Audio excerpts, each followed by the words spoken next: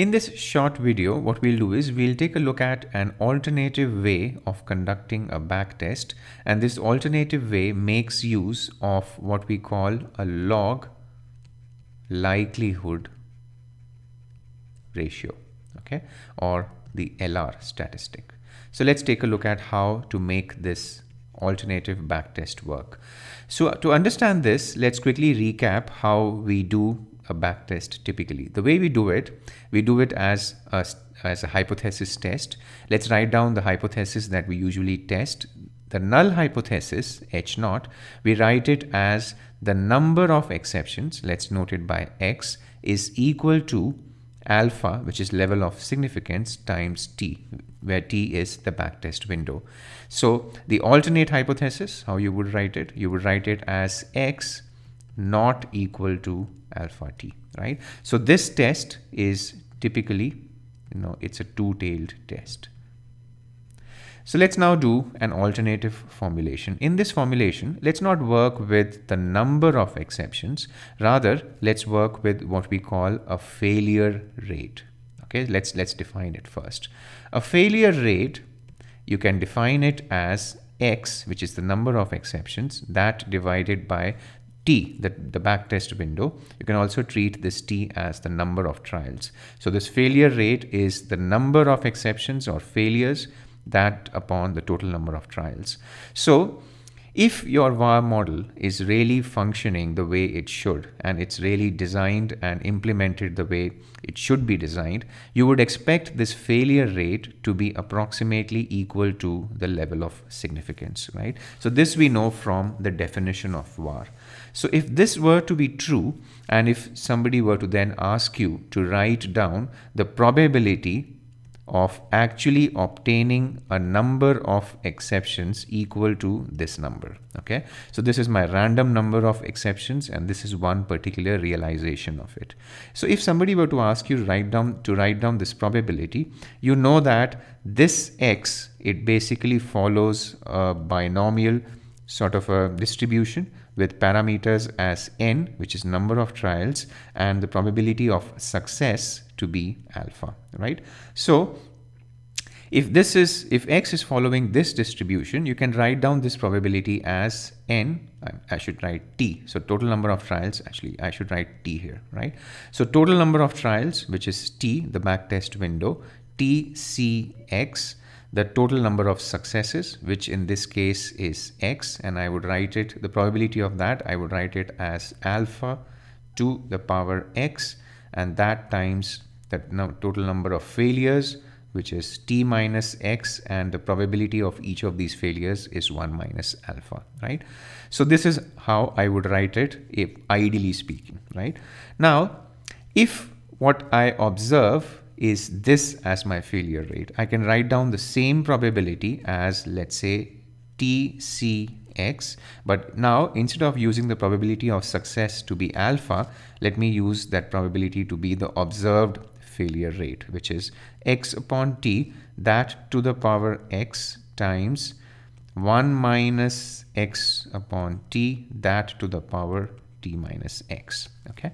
Now, if this were indeed to be true, then we would see that the probabilities either computed using this method this input, or rather computed using this input for the probability of success, would turn out to be very, very close to one another, right? So we can write down that if this assumption is true, what it implies is that TCX, X to the X by T to the power X, 1 minus X by T to the power T minus X should be approximately very close to TCX alpha to the power X, 1 minus alpha to the power T minus X.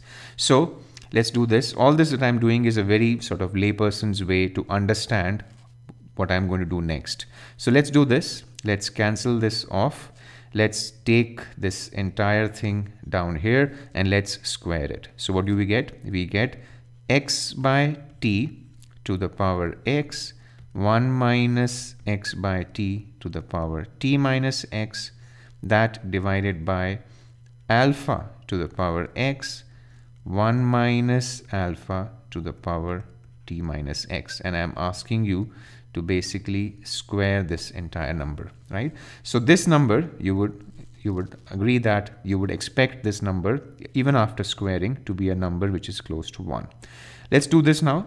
Let's take a log on both sides. So if you take a log on both sides, this is what you get, and this is the statistic that is reported to us in our prescribed reading, and that is the log likelihood ratio statistic. So let's write it down. This is LRUC. UC means unconditional coverage. So basically what we are saying here is that every trial in that backtest window is drawn from the same distribution and it is independent of one another. So LRUC, after taking a log, the 2 in the exponent comes down, so it would come out to be, by the way, let's take a natural log. So it will come out to be 2 ln of x by t to the power x, 1 minus x by t to the power 1 minus x minus 2 times the log of alpha to the power x, 1 minus alpha to the power t minus x. This is what you see, right? Now, did this change our hypothesis test? Yes. So the hypothesis test that we'll be conducting now looks something like this. The null hypothesis, I would write it as, let's say, the failure rate is equal to alpha.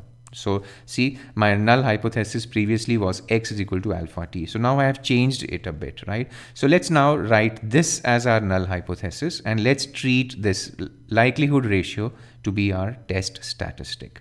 So what is the distribution of this LR? The distribution of LRUC is actually given in books. We're not going into details of how this distribution is arrived at, but let's take it as the likelihood ratio. This test statistic is chi-square distributed with 1 degree of freedom.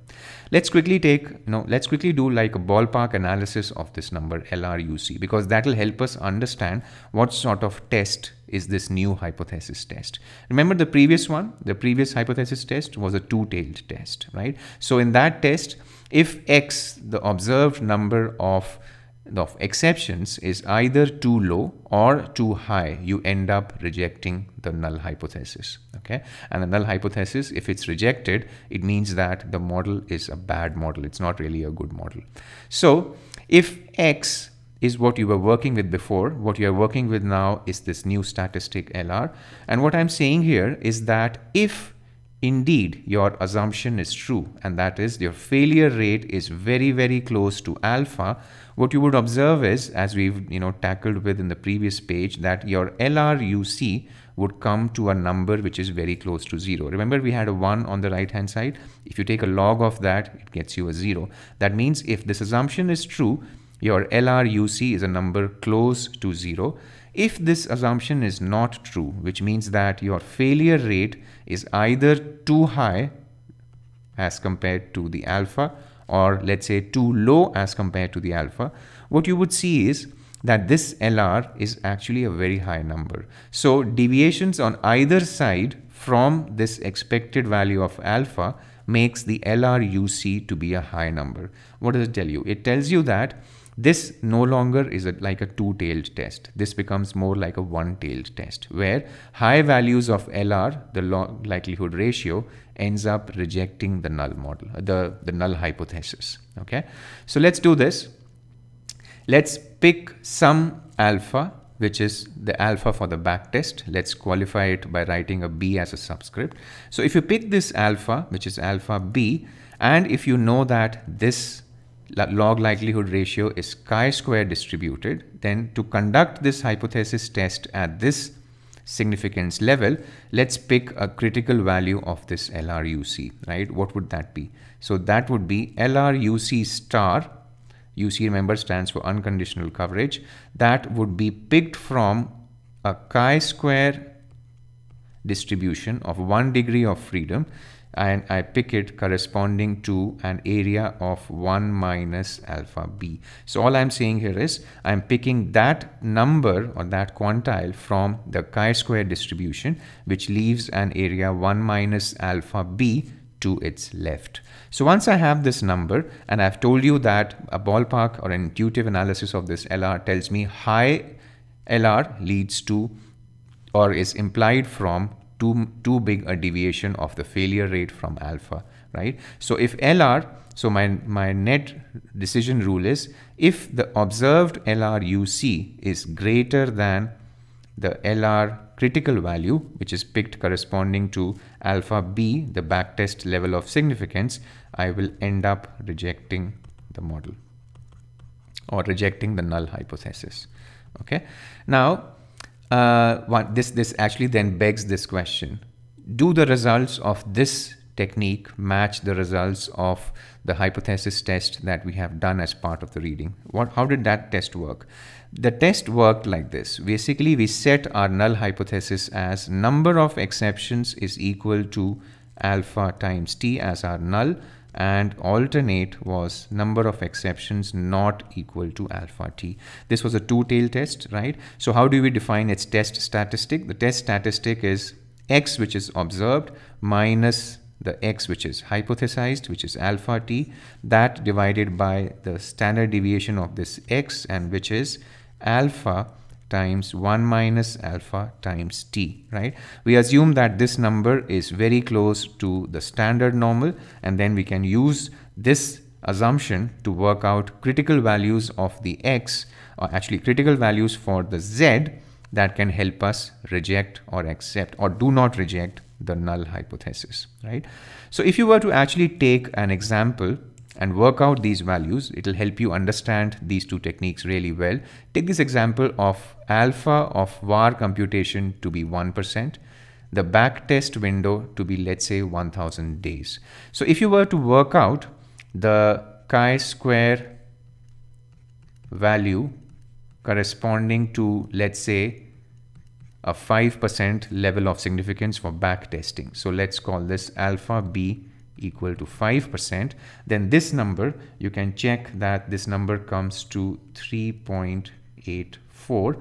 And if you were to compute the LR UC for various numbers of, or various choices of these exceptions x, you will find that you will end up you will end up accepting or not rejecting the null hypothesis if this x lies between 4 to 17, 4 and 17 not included. Okay, and this is for a 5% level of significance. If these exceptions lie between 4 and 17, we know that the expected number for the exceptions is 10. It's 1% of 1000. If the number lies between 4 and 17, 4 and 17 not included, you will not reject the null hypothesis. That's the conclusion from the log likelihood ratio method. If you were to do the same test using that binomial and normal assumption method, the one which we typically do as part of our curriculum, you would see that the same answer comes to roughly this. So it comes to the same numbers, but it comes to 4 included. So that means if your number of exceptions was 4, then in that method, the one which we do in practice, you still do not reject the null. Okay, while in case of this method, for 4 as number of exceptions, you would end up rejecting the null. So it's ballpark the same, but it's very slightly different from one another, right? So in this video, what we've therefore covered is an alternative method, and that is the log likelihood ratio method.